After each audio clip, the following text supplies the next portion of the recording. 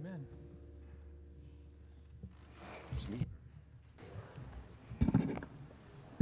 Early appearance this morning. Welcome everybody to our time of worship, and glad you're here today to spend this Sunday with us here at First Brethren Church.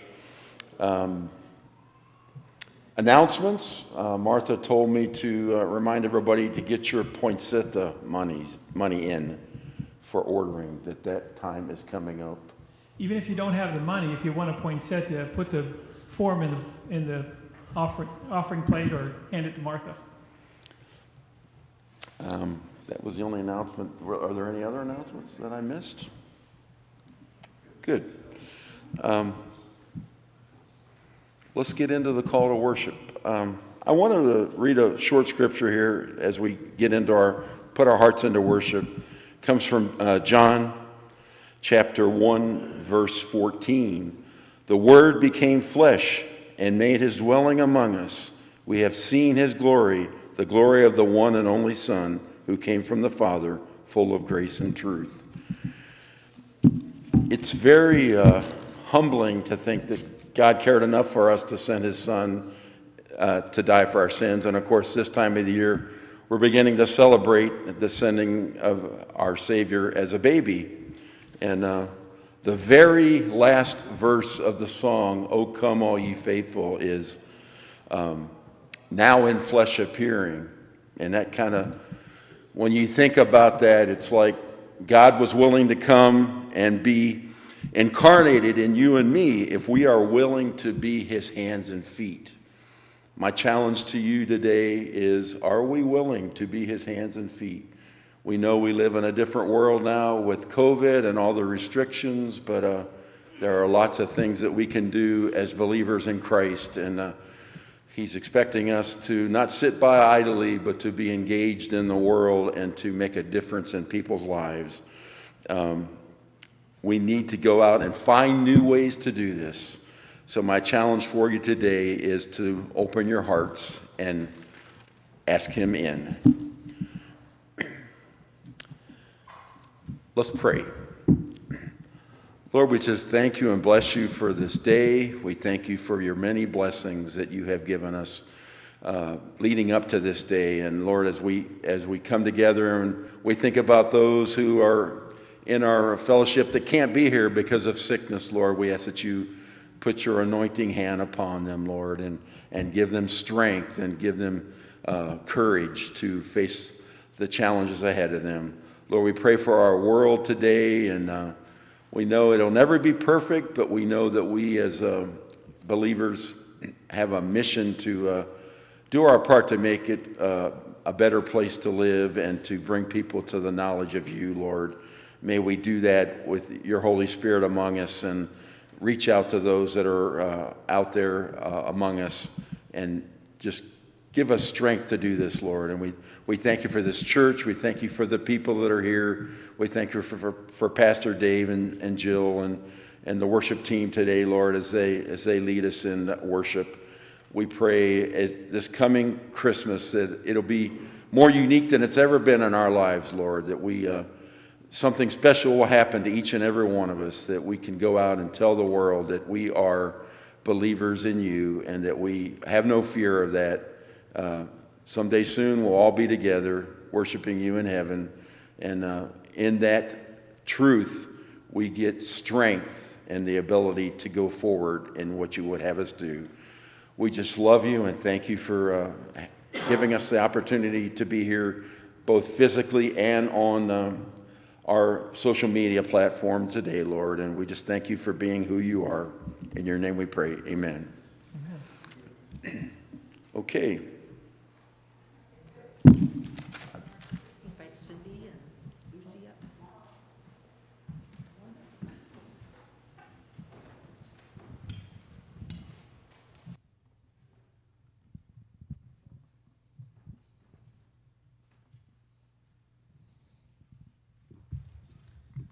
For many of us, the call to head home is one of hope and joy.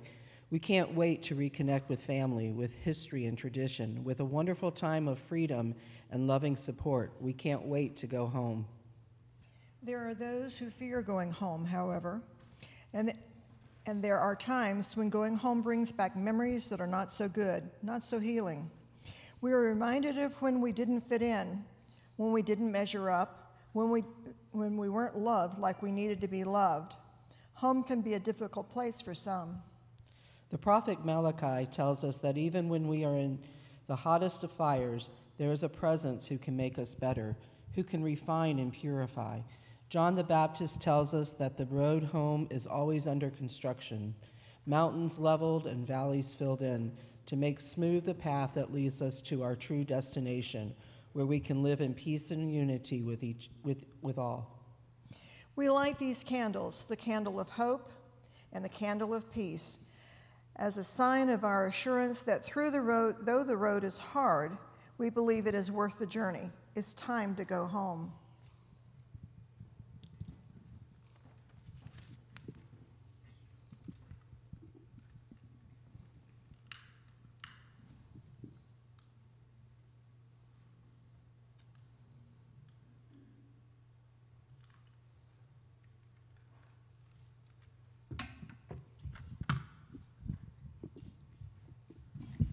Thank you, ladies. Have a small responsive reading. Behold, a virgin shall be with child and bear a son, and they shall call his name Emmanuel, which is translated God with us.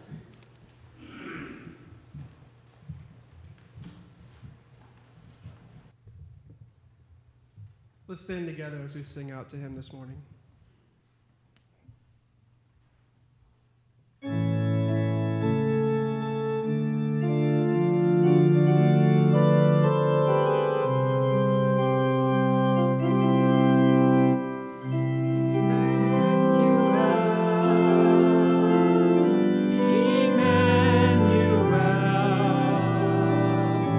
His name is called Emmanuel.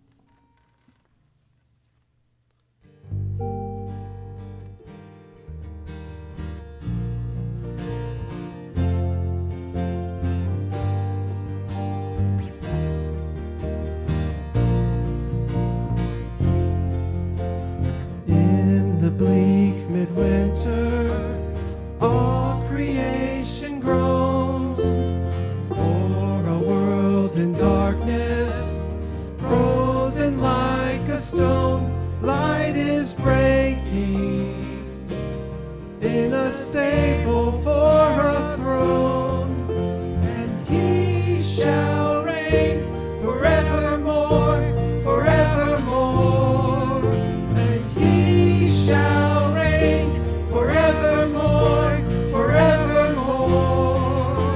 Unto us a child is born, the King of kings and Lord of lords, and he shall reign forevermore, forevermore.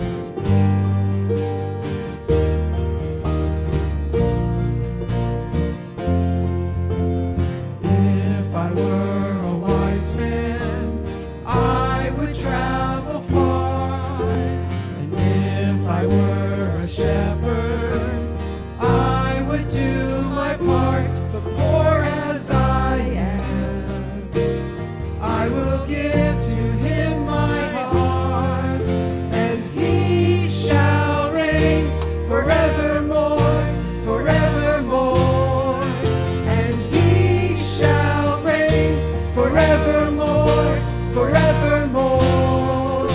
Unto us a child is born, the King of kings and Lord of lords, and he shall reign forevermore, forevermore. Here within a manger lies the one who made the starry skies, this baby born for sacrifice, Christ the Messiah. Into our hopes, into our fears, the Savior of the world appears, the promise of eternal years, Christ the Messiah. And he shall reign forevermore, forevermore, and he shall reign forevermore, forevermore. He shall reign forevermore, forevermore, and he shall reign forevermore, forevermore. Unto us a child is born, the King of kings and Lord of lords, and he shall reign forevermore, forevermore.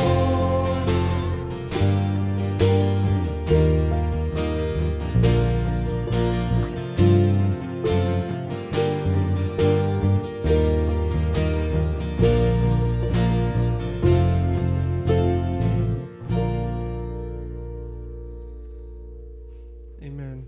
You may be seated.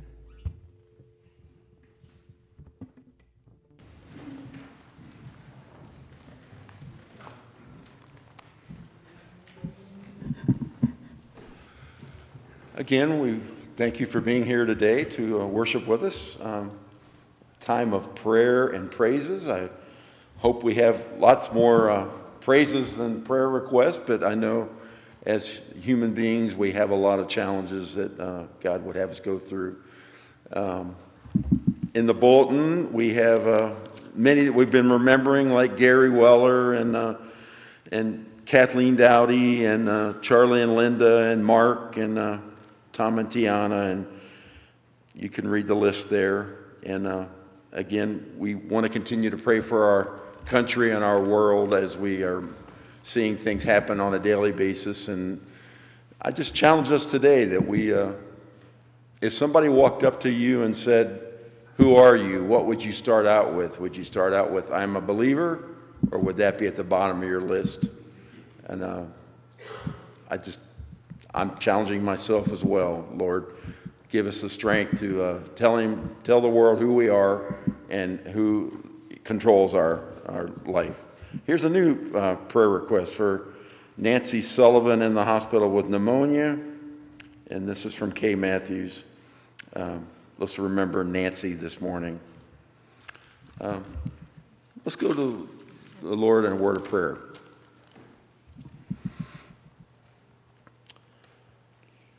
Lord, we come to you today on this beautiful December morning, and we just ask that you fill our hearts with praise and thanksgiving for sending your Son in the form of a baby to grow up and to die for our sins. And Lord, may we as Christians be willing to spread that word to people in the world. No matter what they're looking for in the world today, they're not going to find what they're looking for in anything, from money to jobs to anything, without you in control of that, Lord. And we just pray that we have the ability to reach our friends with those words and that challenge, Lord. I know we are challenged daily in this world by the roaring lion of Satan, always in the earth and doing things like COVID and different things to challenge us, Lord. But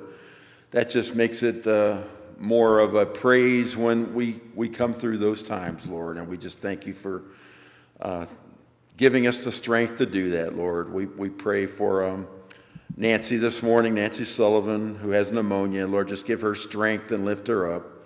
Lord, we also pray for Gary. We know he wants to be here, but just can't be here because of his breathing difficulties, Lord. And just give him strength to be rejuvenated and spread the word for you, Lord. Lord, we want to thank you for Pastor Dave, and as he shares the message with us today, Lord, that we may each leave here today with new, renewed strength and hope in your word, Lord. And again, we thank you for who you are and for giving us the strength to be here today, Lord, that we can be in person and worship you. And we thankful for all those people watching us online, Lord. Lord, give us strength. Thank you for sending your Son to be in flesh, to be with us and dwell among us, Lord, that we would have an example to know what to do in this world today. We just thank you and love you, Lord. In your name we pray. Amen.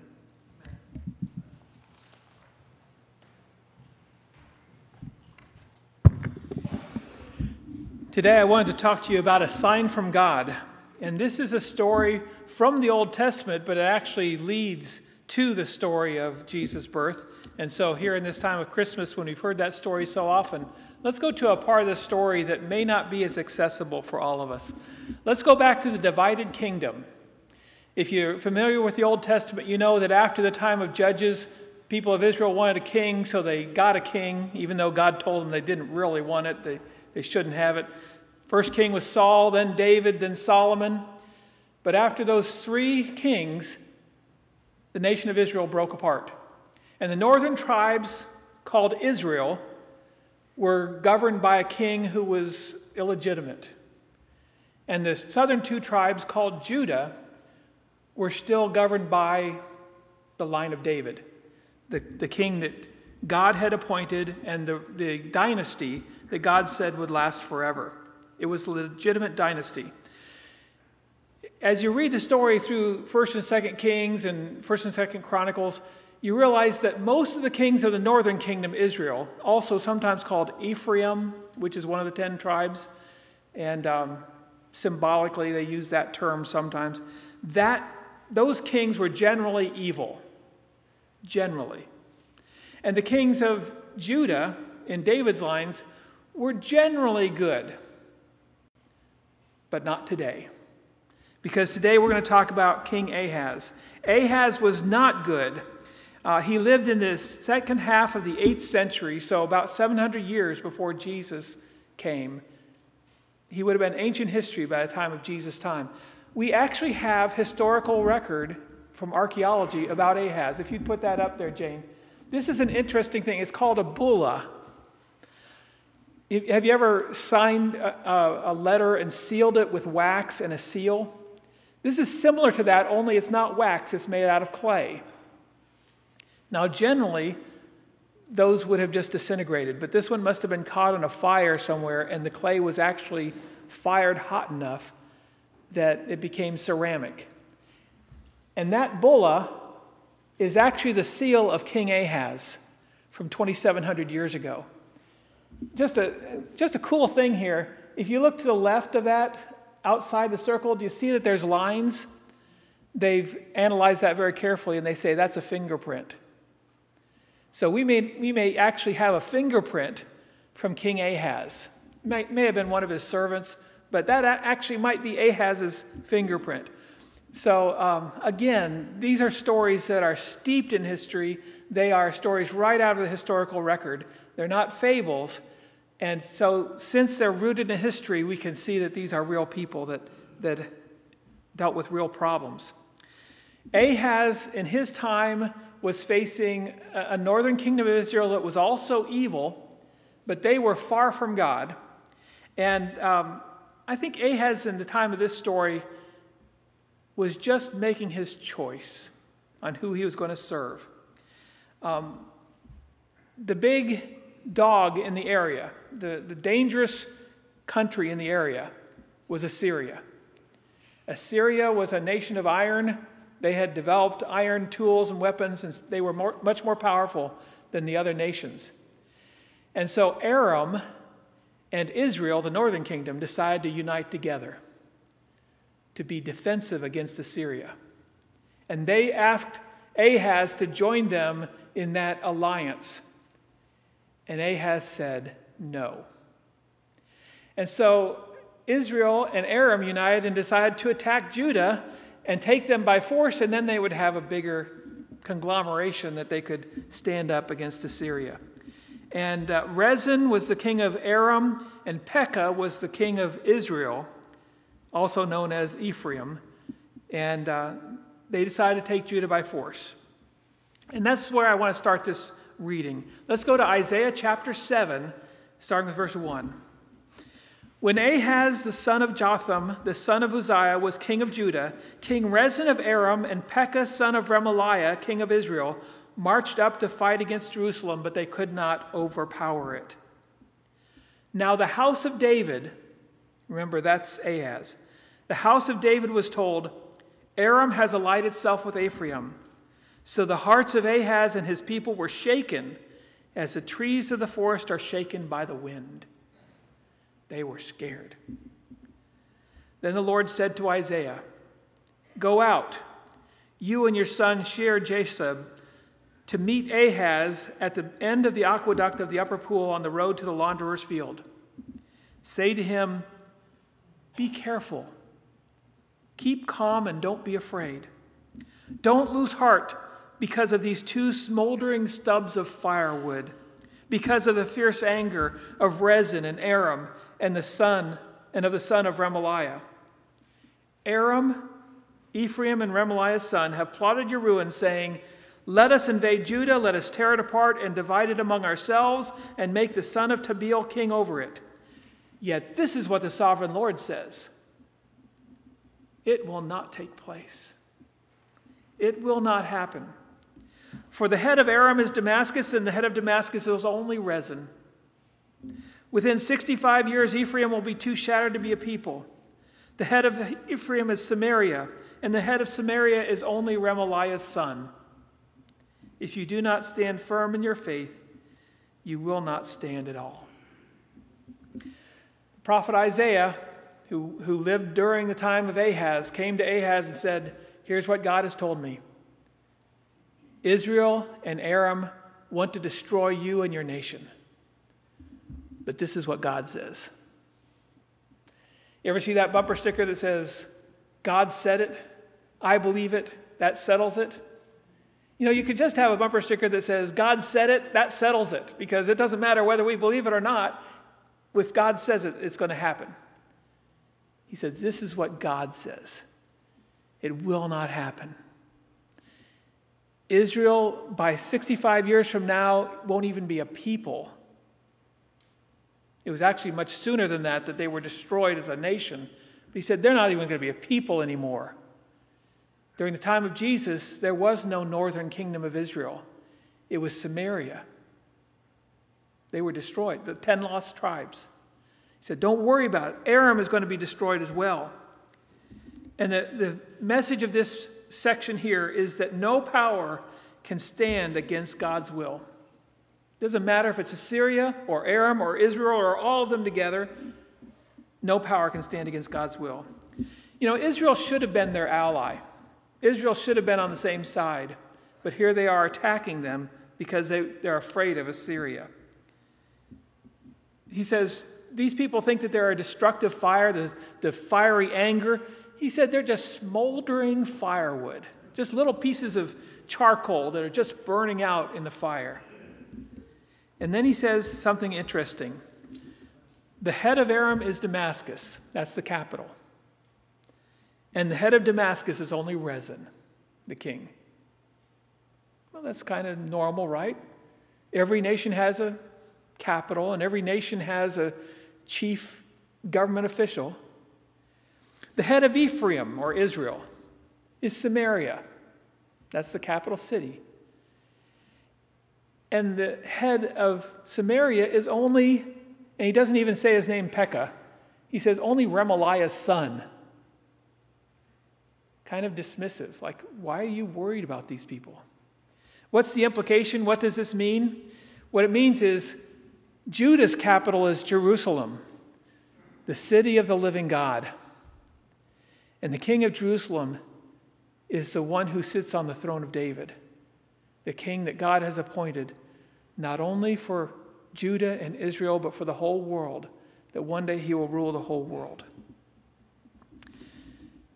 What Isaiah is implying here, and if you read in the Chronicles and Kings and everything else, you get the whole picture, that Isaiah is telling Ahaz, don't make an alliance. Don't give the loyalty of your country to another country. Your alliance is with God, and you will be able to stand firm in your faith. If you can't stand in your faith, you won't stand at all. And what we find out from the historical record and other places in the Bible is that Ahaz's decision, he was toying with the idea of having an alliance with Assyria. Why do I want to join with Israel and Aram? Let's have an alliance with the big guy, and then I'll be safe. And so that's the choice he's facing. And Isaiah is saying, don't make that alliance. You have to stand firm. Ahaz finds out, the same as all of us do, that everything depends on where you put your trust. Where do you put your trust? Ahaz was thinking of putting his trust with Assyria. Isaiah said, don't trust it. Trust God. Where is your trust today? Too many believers put their faith elsewhere. They put it in their stock portfolio or their finances. They put it in their government. They put their faith in some great politician. They put their faith in their own self, their own plans. We can put our faith in so many things that all can fail us. But if we put our faith in God, he will never fail us. We are praying right now for the Supreme Court. They're making a decision about the life of the unborn. And I think it's legitimate to pray about that. But my faith is not in the Supreme Court. My faith is in God. And God's will is going to be done in the end. Some people trust in fame or celebrity.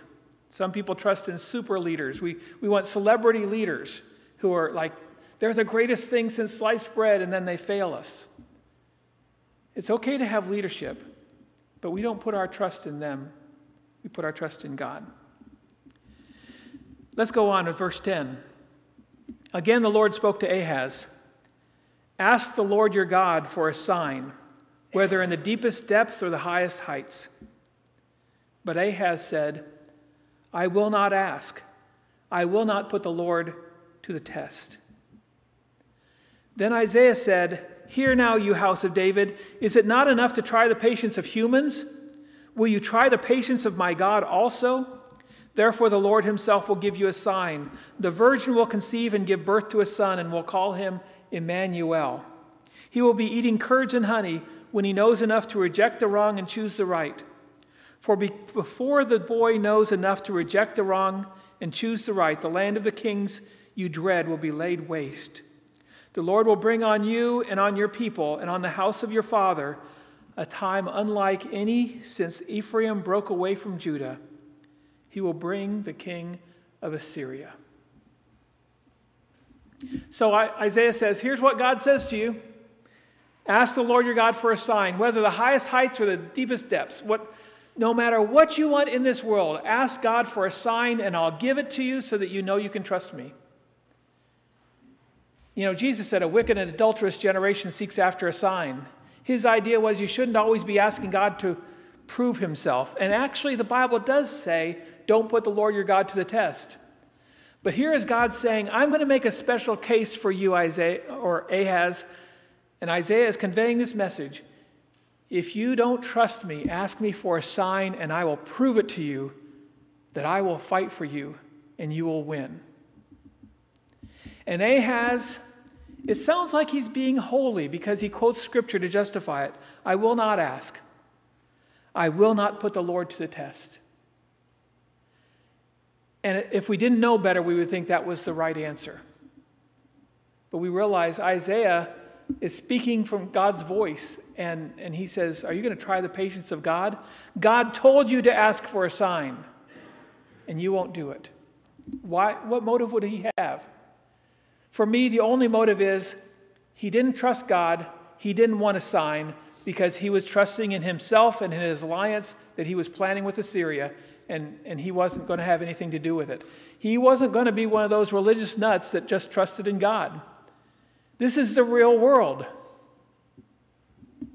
I heard about a man up in Ohio that he was a businessman, and he was kind of doing underhanded things in his business, but he was a church member. And one day, one of his fellow brothers and sisters in Christ asked him and kind of confronted him and said, how can you make these decisions as a businessman when you're a Christian? And he said, this is business. God doesn't work in the real world, was his implication. I can't trust in doing the right thing. That will put me at a disadvantage. And I think that's the attitude Ahaz is showing here when he says, I will not put the Lord God to the test. And Isaiah says, you're going to try God's patience as well as human patience. Another little subtle thing here. Notice the change in the possessive pronoun. The Lord spoke to Ahaz, it says, meaning Isaiah was speaking, but it was actually the words of God. Ask the Lord your God for a sign. Speaking to Ahaz. The Lord your God. Then he says, I won't ask for a sign. And Isaiah says, hear now, you house of David, is it not enough to try the patience of humans? Will you try the patience of my God also? Isaiah couldn't bring himself to say, your God again.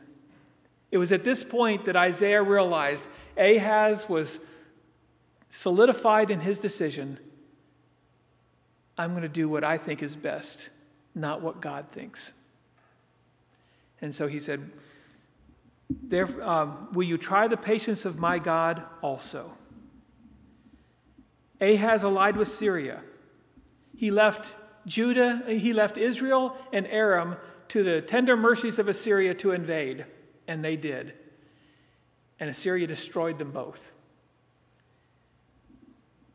But Ahaz corrupted Judah by doing this, because this was the turning point in his life where he started worshiping Assyrian gods, even bringing the Assyrian gods into the temple. He was such a terrible king that he set up high places to false gods all the way through Judah, because he wanted this alliance with Assyria. From that point on, Judah was a puppet kingdom of the Assyrian Empire. The prophecy here was, the Lord will bring on you and on your people and on the house of your father a time unlike any since Ephraim broke away from Judah. When Ephraim broke away from Judah, 10 of the 12 tribes left the house of David. It was a civil war that was successful, and they were never united again. Only 2 tribes were left. But now, his reign is going to be shrunk even further, because eventually Assyria will come to take what is theirs, what they've claimed. It will shrink even more. Assyria ruled over Judah until 586 BC. So over a century later, Babylon came and destroyed it.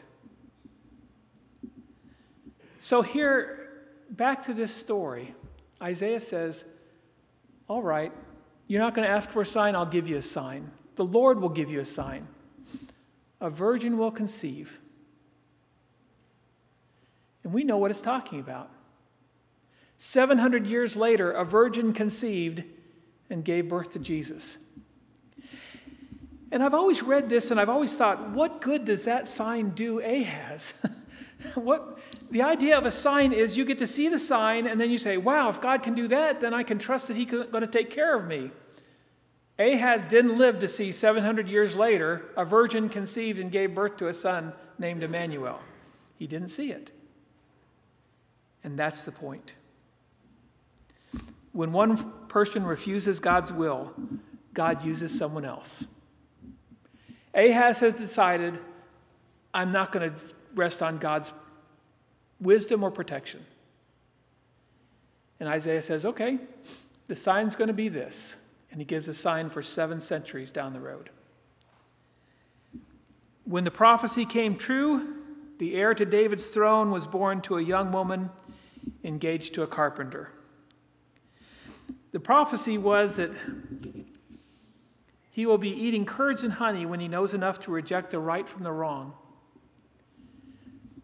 I really struggled with that one too. Then as I was studying it, I was told that curds and honey is an expression of baby food. This is what you would feed a little baby before solid food. So before he gets through with baby food, before he starts on solid food, he's going to be so righteous that he will know right from wrong at that point. Before he even reaches any age of accountability, he's going to be doing the right thing. He'll be a righteous baby and grow up to be a righteous man. Here was Ahaz, an adult who didn't know right from wrong. Before Jesus was on solid food, he did. And then the final part of the prophecy is, and he will be called Emmanuel. Of course, we know that wasn't his name, but it is a description of him, God with us. And the prophecy came through. Matthew 1:18 through 25 talks about the prophecy. This is how the birth of Jesus the Messiah came about. His mother Mary was pledged to be married to Joseph, but before they came together, she was found to be pregnant by the Holy Spirit. Because Joseph, her husband, was faithful to the law and yet did not want to expose her to public disgrace, he had in mind to divorce her quietly. But after he had considered this, an angel of the Lord appeared to him in a dream and said, Joseph, son of David, do not be afraid to take Mary home as your wife, because what is conceived in her is from the Holy Spirit. She will give birth to a son, and you are to give him the name Jesus, because he will save his people from their sins. The name Jesus is a form of Joshua. It means the Lord saves. All this took place to fulfill what the Lord had said through the prophet. The virgin will conceive and give birth to a son, and they will call him Emmanuel, which means God with us. When Joseph woke up, he did what the angel of the Lord had commanded him and took Mary home and his wife, but he did not consummate their marriage until she gave birth to a son, and he gave him the name Jesus. So Ahaz brought the destruction of his people. He trusted in himself and his own plans. He trusted in his alliance with other people, and it served to diminish his throne and to destroy his country eventually. On the other hand, Jesus brought the salvation of his people. Ahaz didn't want to be used by God. God found somebody else. And 700 years later, a virgin gave birth to the Savior of not only his own people, but the world. So we have the same question today. You have the same question as Ahaz. Where is your trust? Are you trusting in him? And it matters because who you trust makes a difference in the decisions you make and how you live your life. Jesus is called God with us because he is fully God and he's also fully one of us.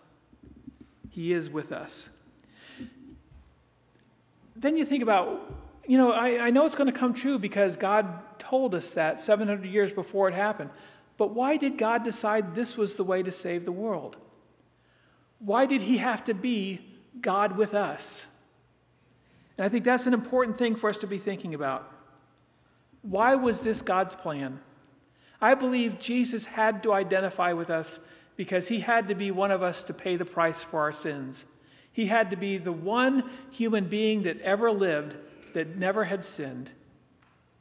I've been thinking recently about all the heroes we have, and there's fights about what kind of statues to take down and what type of people that we should vilify in history, and whether we should celebrate Columbus Day or Thanksgiving Day, and how all of our heroes have their own problems. You know, we'll never have a hero without problems in this world because every one of us is a sinner. Except for one. Jesus, who lived the righteous life, and then he was able to give his life for our sins. Because he was one of us, he understands us as well. Hebrews 4:14 following says, "Therefore, since we have a great high priest who has ascended into heaven, Jesus, the Son of God, let us hold firmly to the faith we profess. For we do not have a high priest who is unable to empathize with our weaknesses, but we have one who has been tempted in every way just as we are, yet he did not sin. Let us then approach God's throne of grace with confidence, so that we may receive mercy and find grace to help us in our time of need." NIV used to translate this that we have a high priest who can sympathize with our weaknesses. To sympathize with our weaknesses, and they changed it to empathize, and I'm glad that they did. Here's the reason.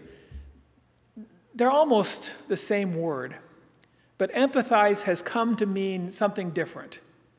Sympathize means I feel for somebody. If I see somebody who's poor and begging on the street, I might feel like, oh, that's sad that they're like that. Whereas empathize means you feel with them. I've been there. I understand. I know what it's like to be poor. That's the difference between the words, and that's exactly the point. Jesus lived life on this earth so he can empathize with all of our weaknesses. Tempted in every way, yet was without sin. If you've ever been tempted and you think, oh, this temptation is too hard, Jesus understood. He understands. Have you ever been hungry? Well, Jesus went 40 days without food. I think he understands hunger. Thirsty. He was thirsty on the cross. He was tired. There were times that he just had to get away.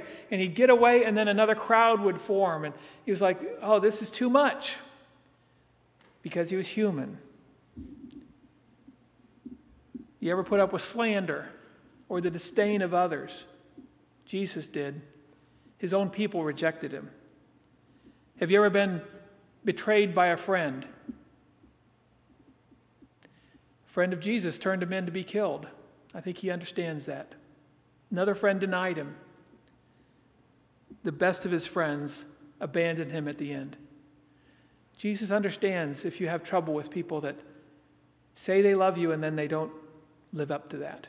Jesus understands. You ever deal with depression? Jesus was a man of sorrows and acquainted with grief. He understands sorrow. Ever deal with failure? Think about Jesus. The crowds are gone. The city has turned against him, and they turn him over to the Romans to be killed. And as he's on that cross, they say to him, if you really are the Son of God, why don't you come down off of that cross? Saying, we got you now, you're a failure. We know it wasn't a failure, but we know they all looked at him as a failure. Have you ever gone through pain? Some of you go through chronic pain. Jesus understands pain. All these things and everything else we've ever dealt with, Jesus understands. And whenever I think about God with us, that's what I think about, the beauty of God's plan to rescue us. He came to be one of us and dealt with everything we deal with in this cursed world, and he understands. There was a song many years ago by Harvest, the Christian group Harvest, that had lyrics. The song was titled, Know That I Am God. And the song just has a beautiful poetry about it. I want to close with that. It says, behold, I am the Lord. I stop the wind, I still the storm. No weapon that is ever formed against you will prevail. So if in darkness you lose your way, the river rises, don't be afraid. I've walked the deepest parts of every river that can rage. When you're broken and all alone, your love has faded, your strength is gone, remember I gave my only Son that you might know. The storms will come, the rains will fall, but in your darkest hour of all, lift your eyes and know that I am God. Thank you, Father, that in our troubled times, we can be sure that we have a God who understands. Thank you, Lord, that we can turn to you. And no matter what storm we're going through, no matter what river we're being washed down, you know what it's like, and you are good to save. We lift up our eyes to you, Father, and we know that you are God. In Jesus' name we pray. Amen. Our closing song is I Need You. Would you all stand with us as we sing? If you have any needs, if you want to talk about any issues or need prayer, I'll be here after this service and we can pray together. But let's sing this together as a reminder that we need him every moment of every day, but we do have him. And that's the promise that we have from him.